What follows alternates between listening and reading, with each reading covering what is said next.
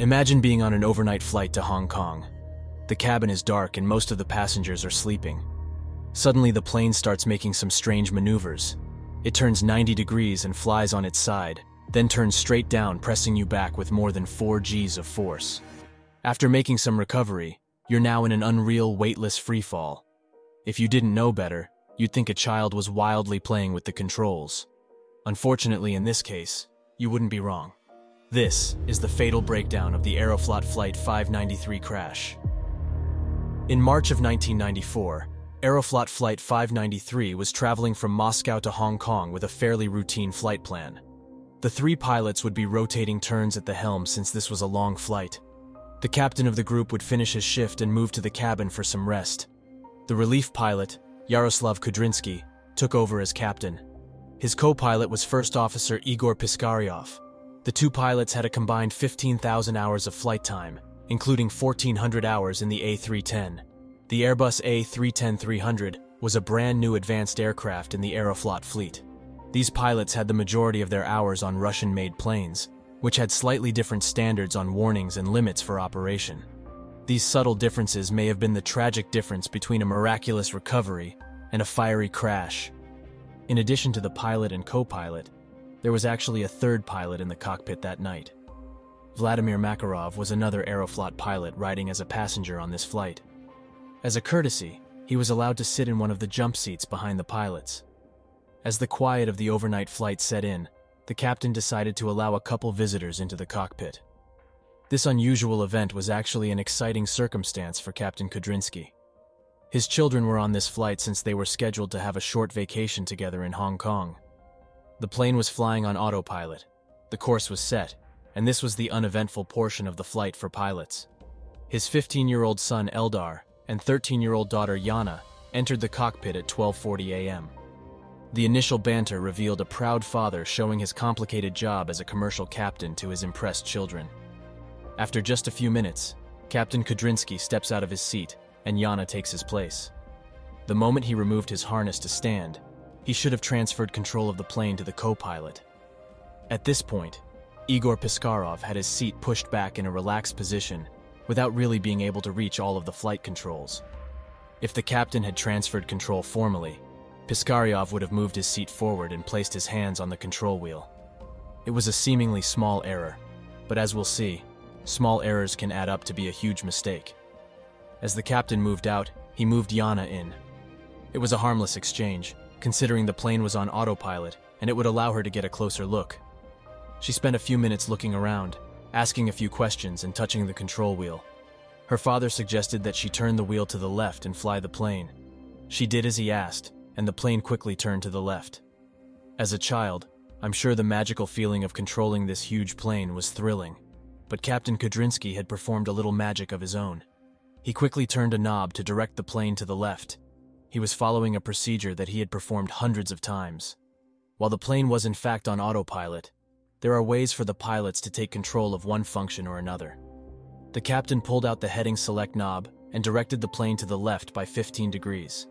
In simple terms, this meant that the wings would essentially dip 15 degrees on the left side, causing the plane to roll towards the left.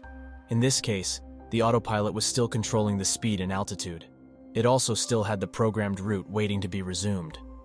As soon as the captain pushed the knob back in, the autopilot would resume the programmed heading and continue on with the planned flight. A pilot might use this function to direct the plane around a storm, then resume the autopilot course once it's passed. After Yana had experienced turning the controls for a moment, she was ready to get out of the seat and turned to get up. The captain quickly spoke up. Getting in and out of the seat can be a risky task if you don't know what you're doing. There are rudder pedals on the ground and numerous buttons and switches near knees and elbows that a child might not notice.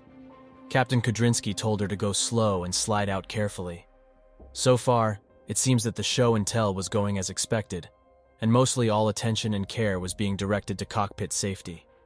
The autopilot was in full control, and all 5 individuals in the cockpit were relaxed and enjoying this break from the routine. At 12:51, it was Eldar's turn to take a closer look. He slid into the captain's seat and started eyeing the various buttons and readouts. After a few minutes at 12:54, Eldar asked if he could turn the plane, and the captain repeated the maneuver.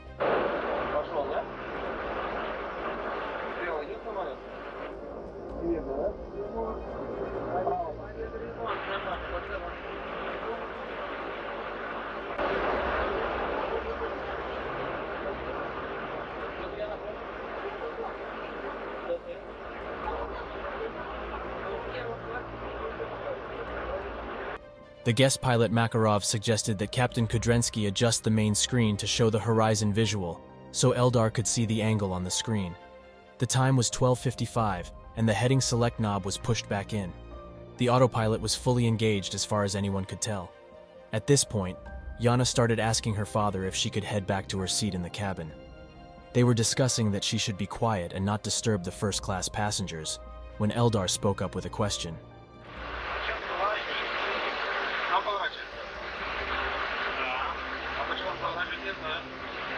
This called the attention of all three pilots to the instruments. They were all a bit confused by the turn. No one had been fully engaged with the flight controls for several minutes, so reorienting themselves to what was going on took precious seconds.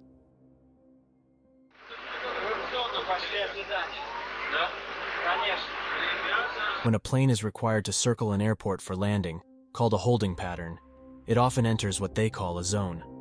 The flight would follow a prescribed circling pattern that was like an oval shape around the airport.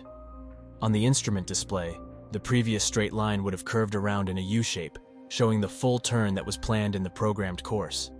This zone pattern was the only explanation for why the autopilot would be taking them around in a circle. The confusing part was that they were nowhere near an airport, so why the holding pattern? Over the 20 seconds they spent looking and discussing, the plane had banked more than 45 degrees. This exceeds the maneuvering capabilities of the autopilot, and the plane attempted to correct the speed and altitude in regards to this angled position. The changes were instantly alarming, and the pilots moved to resolve the issue.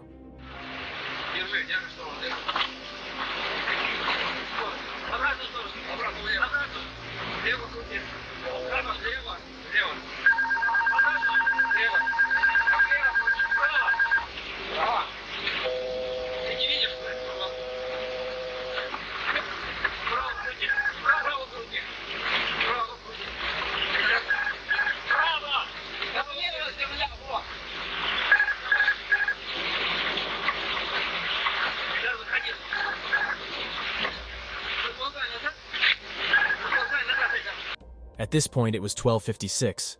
Alarms were going off regarding the altitude and bank angle. The autopilot was now fully disengaged. The plane was banking at an incredible 90 degrees, while the nose was pointing down at a 50-degree angle. This means they were barreling towards the ground at nearly 500 miles per hour. The direction and speed of the plane was now generating 4.6 Gs of force, which exceeds the structural limitations of the plane. This force kept Piskaryov from being able to pull forward and fully engage the controls. It also kept Eldar and Captain Kudrensky from being able to change places.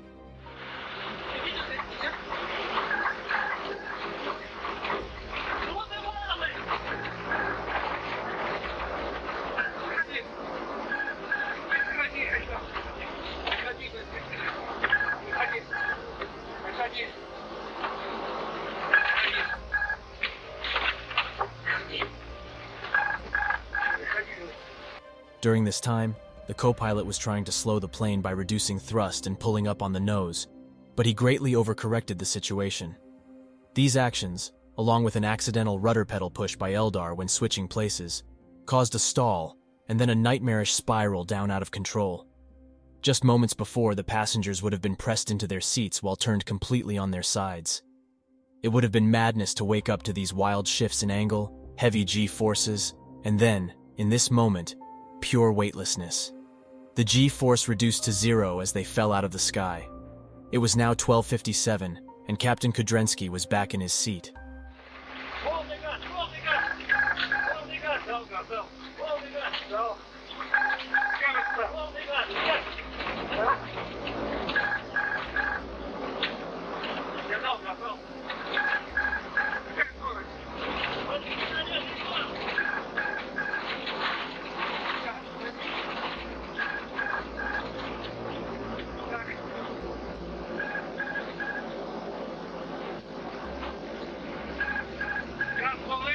Там скорость большая очень.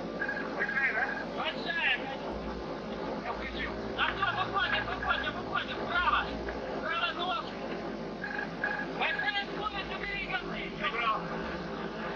The deadly spin was now coming under control, and Captain Kudrinski was confident that things were going to be fine. Unfortunately, at this point, they were less than 1,000 feet above the ground, and that was just not enough. At 12:58, they crashed into the ground. The captain's final words were,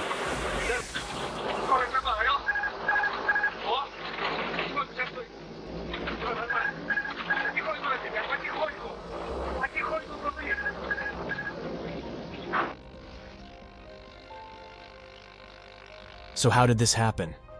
The plane had absolutely no failures and performed just as it was designed to do. The problem was a feature that the pilots just weren't familiar with. Under normal circumstances, in the Russian planes they'd mostly piloted, an alarm would sound when any part of the autopilot was disengaged. The Airbus A310 made an audible alarm when the autopilot was fully disengaged, but it only alerted with a silent indicator light when just one of the systems was shut down. The captain was completely unaware that while Eldar was turning the control wheel, the plane started counting down to autopilot shutoff of the longitudinal roll controls. So while Captain Kudrinski was talking to Yana about returning to her seat, Eldar was continuing to turn the control wheel slightly. After 30 seconds, the autopilot system took this turning action to mean that the pilot needed to override whatever the autopilot had programmed. The pilots never heard an alarm that the autopilot was interrupted, so they continued with the belief that the autopilot must be turning the plane for a programmed reason. This misunderstanding wasted precious seconds of potential recovery. During this time, the plane's autopilot was still controlling the speed and altitude, which caused some unknown changes to angles, speed, and direction of the plane, without the pilots registering those shifts. All of this happened in just a few minutes. Eldar asked to turn the control at 12:54. He asked why it turned by itself just 1 minute later. The plane was banking hard for the next minute, and by 12:56, all the pilots were aware of the dangerous conditions and were frantically trying to figure out what was happening. It was only 2 minutes until the flight came to a fiery end at 12:58. It's hard to say what factor was most responsible for this crash. Was it the design that did not give the pilots an audible warning that autopilot was disengaged? Or was it the untrained teenager turning the control wheel? These combined conditions resulted in all 75 passengers on board being killed instantly on impact, in a completely devastating loss of life. After this crash, Airbus made adjustments to their autopilot system and banking angle limits for their future aircraft.